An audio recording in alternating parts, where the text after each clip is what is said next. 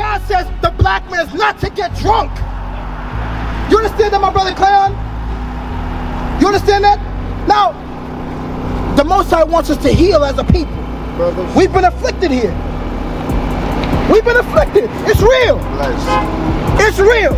We've been afflicted in this country. We've been afflicted in this country. Right.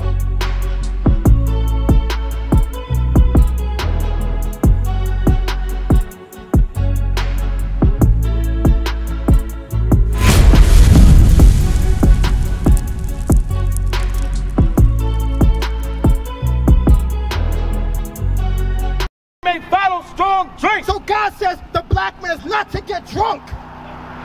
You understand that, my brother Cleon? You understand that? Now, the Most High wants us to heal as a people. Brothers. We've been afflicted here. We've been afflicted. It's real. Bless. It's real. We've been afflicted in this country. We've been afflicted in this country. Right. So now God's calling us to heal. Hey, Jacob! Hey, Jacob! Yeah, it's time to wake up. Yeah, it's time to wake up. We have good news. Part you. You are the real Jews. He wants us to change. Change. Repent. That's the time we're living in. Read up. Let's read that. This is the book of Zephaniah, chapter 2 and verse 1. Gather yourselves together. God says, gather yourself together. Read. Yea, gather together.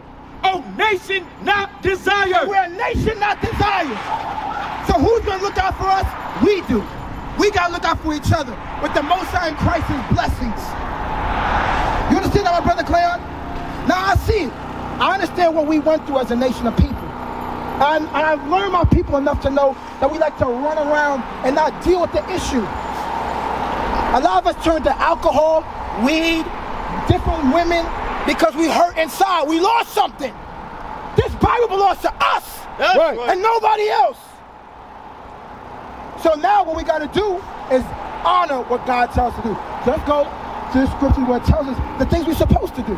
Because we want to heal. We're here to heal. We're not here to destroy our people. We are here to uplift our people. That's the job of the Israelites. No matter what they say about us, we a hate group. We want to hurt nobody. Our job is to heal the black, Hispanic, and Native American men, which are the 12 tribes of Israel. That's right. Let's read. This is the book of Ecclesiastes, chapter 12 and verse 13. Let us hear the conclusion of the whole matter. So the Bible tells us, black man, with your child, the conclusion of the whole matter. What the Bible is all about, keep reading. Fear God. Our job is to fear God. Fear Him. Keep going. And keep His commandments. And keep God's commandments. Our job is to fear God and keep His commandments. Keep going. For this is the whole duty of man. That's it. So my question to you, Brother Clan, why do you see our people getting drunk? I'm looking at you. I'm looking at you too. Alcohol, we can't be drinking it like that. Why are we doing that to ourselves? I can see it. I can tell you, I was. Why do we do that? I ain't gonna lie to you. I see it. Why are we doing that to ourselves? I'm coming. He was drinking. Huh? He had an it, but he's sick with his foot. So we have sickness. Yeah, he's sick with his foot. He's not drunk, but yeah. So a lot of us, we rise up to drink because of the hurt. Now God said He was going to put these curses. Why did God punish us? Why did God punish us? Because this is punishment. I don't know if you're paying. Is this our heaven, black man? Is this the black man's heaven? Hell no, it ain't the black man's heaven. This is the black man's hell. Right. This is the black man's hell. But I'm going to show you why this happened to us. Deuteronomy 28 verse 15. You got to know what God has for you. God has stuff for you, but you got to respect Him. You got to respect what He tells you to do. And don't give me the, I don't know. Just do it. Right. Just do it. Read. This is the book of Deuteronomy, chapter 28 and verse 15. But it shall come to pass, if thou wilt not hearken unto the voice of the Lord thy God, to observe to do all His commandments and His statutes, which I command thee this day, that all these curses shall come upon thee and overtake thee. So the Bible tells us that curses evil was going to come upon us. You understand? Evil was going to come upon the black, Hispanic, and Native American men, the Israelites.